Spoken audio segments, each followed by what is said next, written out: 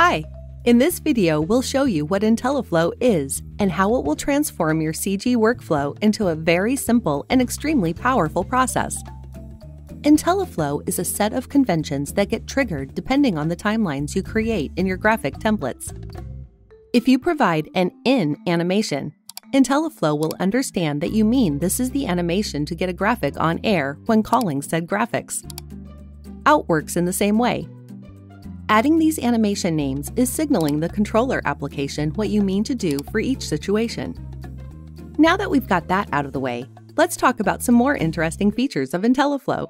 If I have a lower third template and want to transition that to a new lower third, I would like it to be fast.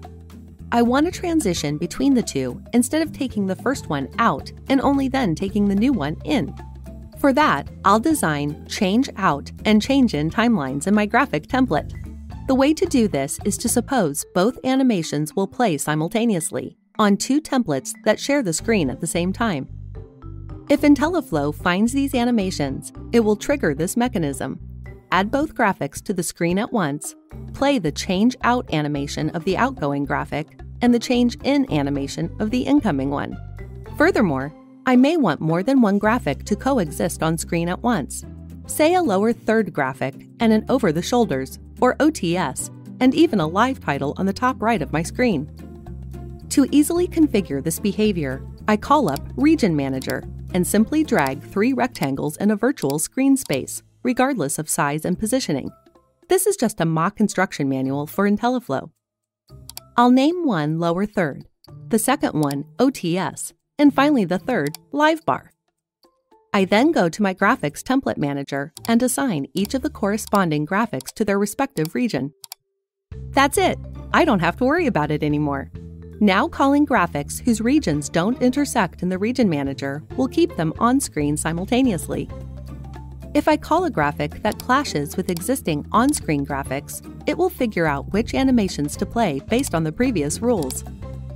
If I draw a full screen region that intersects with my lower third and OTS regions, but not my live bar, then calling a graphic assigned to this region will simultaneously play the out animations of each of the graphics coming out. In a more complex scenario, I can mix different types of graphic animations together. If I provide a lower third graphic with an out to lead animation, and a lead graphic, an in from lower third animation, these will be chosen to animate this combination instead of the more generic out and in options.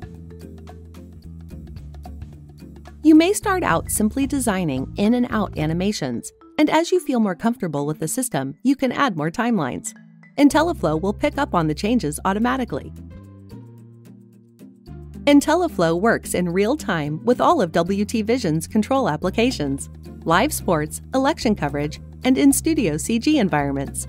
It can also work with the NLE plugin for smooth video transitions and with NRCS plugins, so journalists can sequence their graphics without worrying if it will fit or clash with existing ones.